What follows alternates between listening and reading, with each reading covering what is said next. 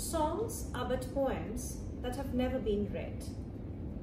And what about the songs that haven't been heard? They become stories. And what about the stories that were never told? They become memories, perhaps. And what happens to memories that are buried? On rainy nights such as these, they float across the universe as clouds and lyrically settle into a deep sigh. My name is Ananya Mukherjee. I'm an author and a storyteller based in Singapore, and this is my second book, An Unborn Desire. It is a collection of 15 short stories that were inspired by the travels that I did, the people that I met, the experiences that I had. Some of them were loaned, of course, from meeting people from different cultures, different backgrounds across the world. And so that's what the book is all about. It was launched by Rupa Publication this year in September, and it is available on Amazon, it is available in Kindle, and it is available with me as a hard copy in Singapore. Book. My first book was Satya. It was published in 2016. It was also a collection of 20 short stories, and I think I poured a lot of my own emotions in that book. There was an element of truth, half-truth in all of the stories, just as the name says, Satya.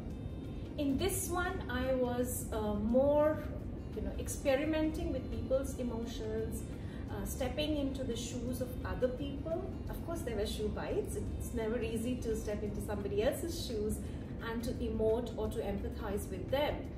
And that's what happened when I actually spoke to several people or saw something or observed something, some of their behaviors, some of their complications, some of their memories or experiences.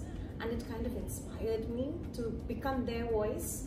A lot of my readers come back and tell me that they connect very well with the book, with most of my writing, and I think that's where the reward is, because I'm not telling my story. I want to tell your story using my voice and my pen. A lot of people feel the same things, but they are, for some or the other reason, unable to put them in words. I think my greatest strength lies in that connection, in being able to tell your story using my voice. And this is just an attempt to do that. There are 15 stories divided into 4 segments. Each of them have a different theme, and there are stories that are based across the world. I love to travel, so there are places that I've been to and I wanted to bring back some of that culture through the book. So there are stories about, say, Morocco and Egypt and Africa and Istanbul. So it's a kind of a ride across the world, and as some very wise people have said, that a book actually exposes you to the world, takes you to places that you haven't been to. This is also an attempt to bring some of those memories, some of those experiences, and therefore the stories are based, most of them are based in different parts of the world. So they just don't belong to Singapore or India.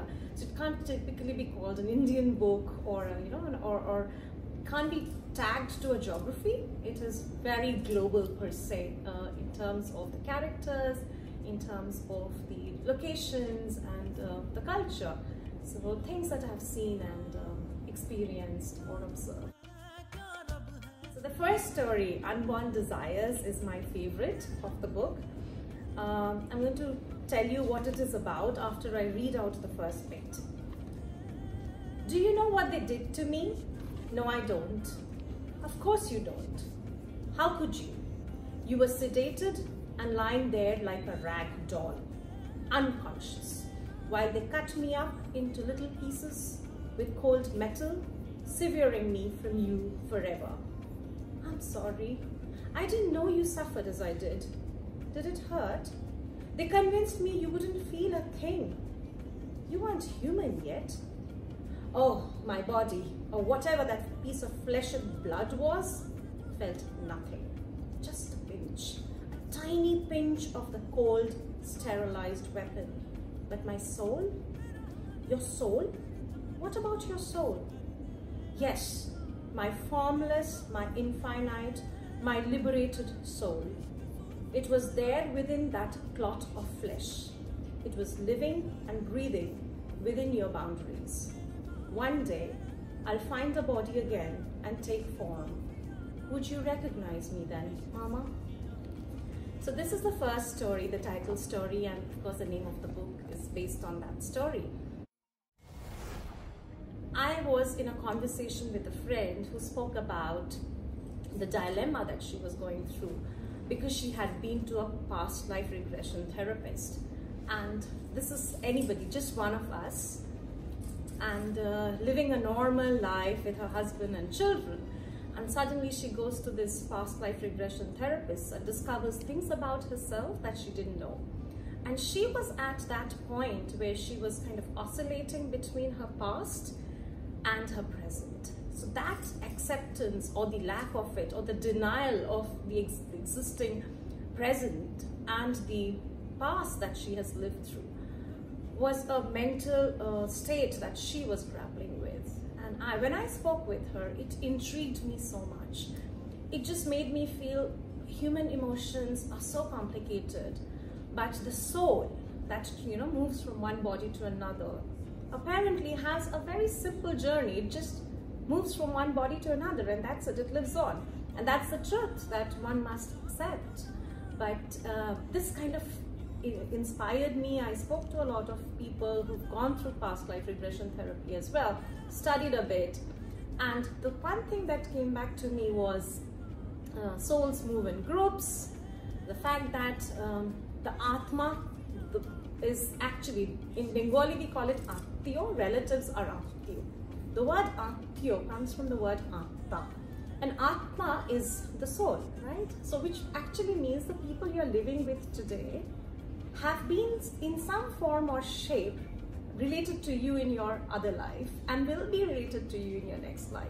So this word is not, it's not the blood relation, it's the relation of the soul, it's the connection of the soul that creates the world around you. So your universe is full of people who you have traveled with through multiple lives. And that really, really touched me. I was like, oh my God. So the Saat Janam ka Saat is actually not a myth, or people have memories, and this is not just, it's not a gimmick. And that's how I used to look at it. So there are dialogues in this story which are pretty much the kind of confusion or question. I, with a very scientific mind, had, oh, this is all gimmick, this doesn't work. But when I spoke to these people and they said, yes, I have gone through this process of hypnotism and I have said things that I didn't know were true about me, I was very intrigued. I have to tell you, I was like, oh my God, this is something I need to talk about. This is something real, and therefore the story. And I had a question in my mind that, do souls, okay, living body is fine, but do souls have memories of lives that were not fulfilled? Say for example, if it's a bird that has not, or a child maybe, an unborn child, will it have memories? Because the soul is already there, right? So that's the question I had in my mind. So for any reason, if a child is not born, does not mean that the child will not have a birth for the soul. So that was another question. So I kind of put it all together and wanted to write this story. So that's my favorite. The story that kind of ripped me apart was a story about a girl in Rajasthan, and that's one of my favorite stories. So there's a real story in Rajasthan where there's a village that was abandoned, and it lies there as an abandoned village. Nobody visits that place. It's a tourist place, but there is a Government of India signage that says paranormal activities happen here after 6 p.m. so you better not be here. It's close to Jaisalmer.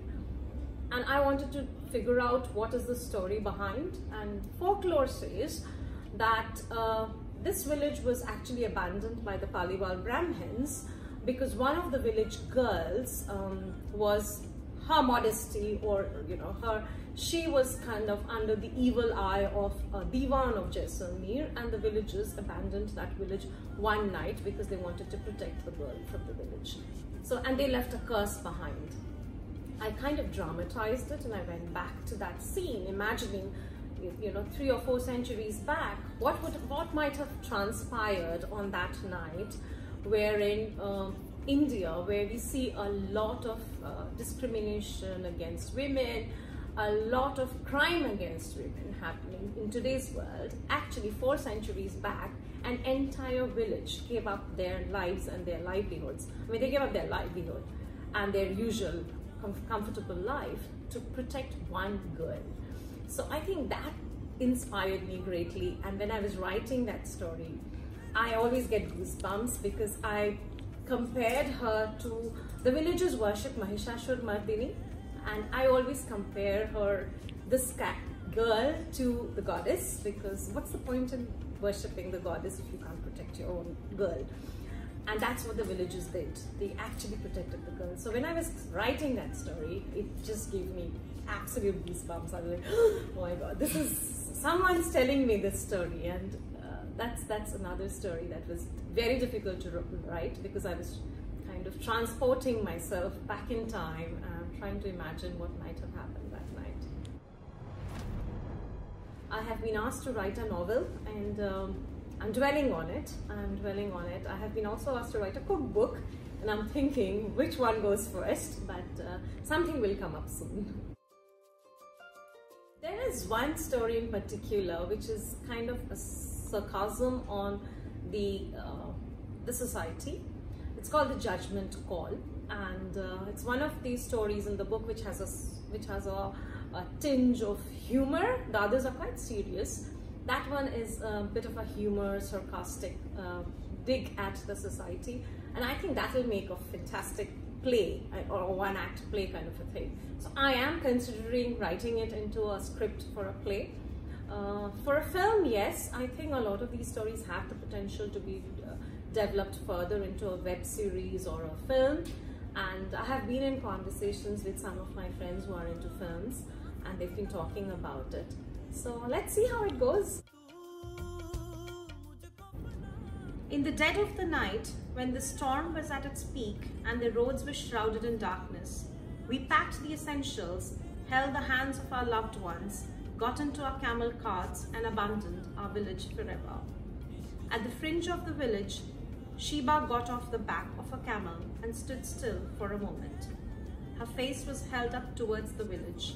Her midnight black hair was blowing over her lean shoulders.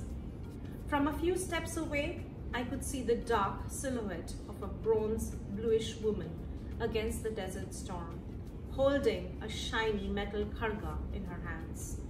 Mantrahinam, kriyahinam, bhaktihinam sureshwari, yat pujitam maya devi, paripurnam tadastume.